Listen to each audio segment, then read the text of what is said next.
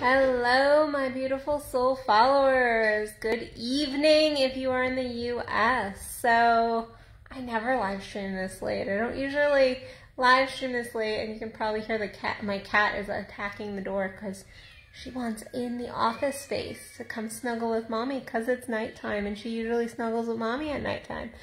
But anyway, I just felt I had all this energy on this topic tonight, and I was like, I'm gonna just get on and share. I'm not even gonna save it for tomorrow because the energy will be different tomorrow. So we get a intimate, cozy Addison in her comfy clothes, my Sarah Bareilles t-shirt kind of energy tonight.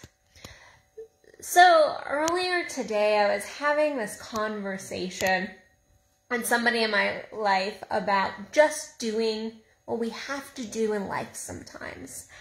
And this does actually apply to sex, but it's not the sexiest conversation. I teach on the orgasmic life. I teach the orgasmic frequency of our lives and staying in that pleasurable space and really rocking it out and having the yummy, juicy feelings. However, a lot of people think that that means that everything has to be pleasurable. Everything in our life has to feel easy and fluid.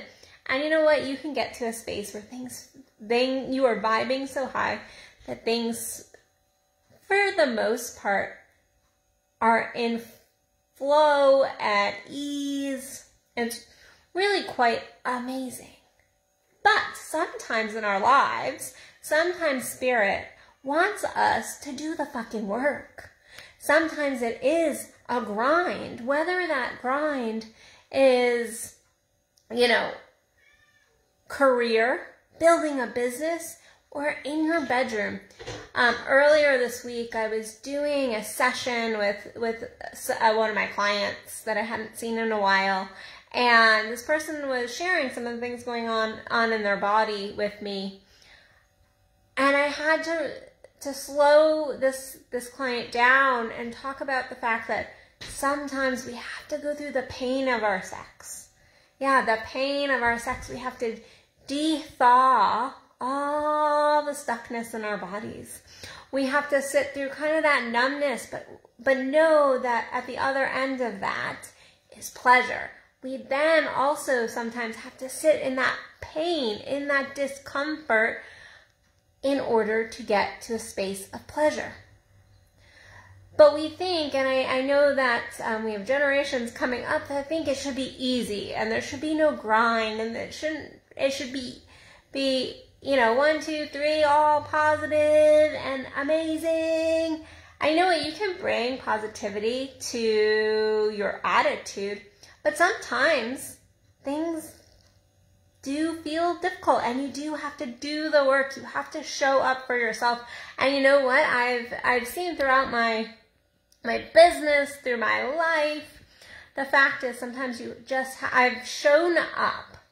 I've shown up for myself and done things that I didn't really want to do. Whether that's errands, whether that's when I was younger, getting a second job at times, whether that was when I was first new in my tantric work. The reason I entered tantra was because I had such pain when I was having sex, or even, there was so much trauma and buildup and blockages in my sex that the very beginning of my tantric training, coaching, all of that was actually quite uncomfortable. And we like to stay out of the discomfort. We like to stay out of the discomfort of change in our lives. We want to stay out of the discomfort of difficult conversations. We want to stay out of the discomfort of, maybe exercising. And the fact is, we can bring pleasure into those things. It's not that we have to grind, we have to have this horrible, horrible attitude. That's not what I'm talking about here. But it is about sometimes just showing up. And guess what? When you show up for self, there is a pleasure in that. Sometimes when you are hustling, and I'm not that person who believes in it has to be a constant hustle. But sometimes when you find yourself hustling, you can find that joy and pride in self for doing what you have to do, doing what you want to do for a goal that is bigger and brighter and something you really desire. I remember starting my business years ago, and I remember the emotional stuff I had to go through and kept pushing through and kept being resilient. And I remember in my sex, I remember in so many areas of my life, this push through, the doing what you have to do. That I've had relationships where I've had to have difficult conversations and I didn't want to fucking do it. I didn't want to do it. It was uncomfortable. But I did it. I did it. And so like today I was running some errands. I had a whole day full of I had a good conversation this morning, had a brunch with a friend, but then I had a ton of errands to do, and I was like, I don't want to do this. I don't want to adult today. But I did it, and you know what? And I know that's a silly one, like errands, like big deal. Addison, you gotta do some errands, but I was like, a whole day of adulting errands, and you know what? I made it fun. I turned on some Abraham Hicks.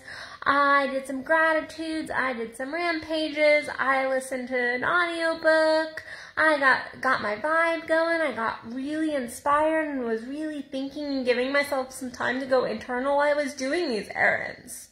And you know what? It was an amazing fucking day. It was an amazing day. It was fluid and flowing while I was hustling, while I was doing some level of a hustle.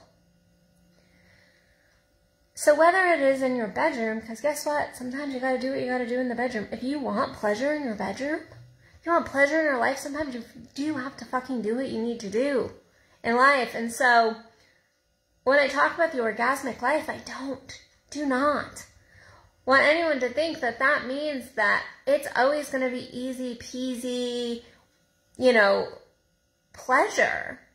Because sometimes when we dig into the discomfort, that's actually where we find the most pleasure, because it opens us up to that next level. It opens us up to what we truly desire, or what is truly aligned for us, what is soul aligned. And sometimes that growth comes in pushing ourselves to places we don't think we can even go. But that's where some of the magic happens. I don't think that's where all the magic happens. I think magic can happen in all different kinds of ways. I think growth can happen in all kinds of different ways.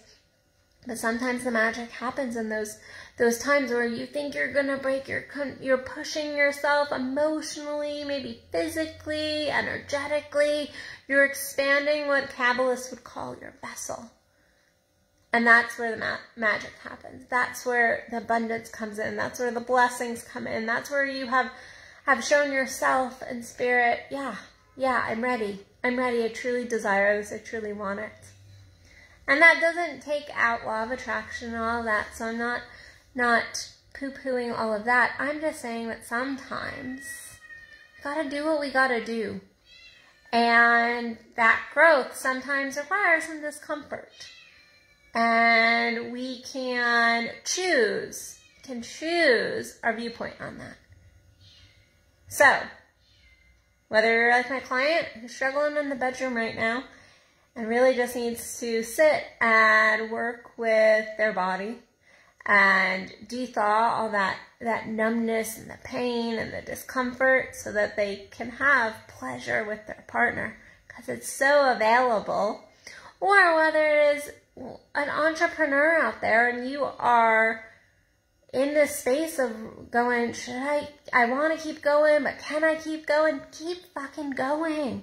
Keep doing it. And yeah, you might have to get a second job. Yeah, you might have to hustle a little bit more, wake up a little earlier. Whether that's, maybe you're trying to find somebody to date, and maybe you're going to hustle in a different kind of way. But yeah, it might be uncomfortable. You might have to step out of your comfort zone of what you usually do. So, I really want you all tonight, since I was just inspired to do this late at night, I want you to really think about where maybe you need to push yourself a little bit more, hustle a little bit more, and just do what you got to do, but do it from a positive mindset. Do it from that soul-inspired place of keeping your eye on the prize and your dreams and your goals and feeling good about yourself for making progress in your life. So, anyway, I have a screaming kitten outside the office space. So I'm going to go snuggle with her so she can stop screaming at me. But I hope you guys have an amazing rest of your night. If you are interested in getting a kick in the ass from me and some love, I love all my clients, whether that's online or in person, energy, or just straight coaching, then reach out to me at addisonbell.net, and I would love to talk to you about how we can move you forward. I love you guys. I will see you tomorrow for probably a sexier conversation. So have a beautiful night, guys. Love you. Bye.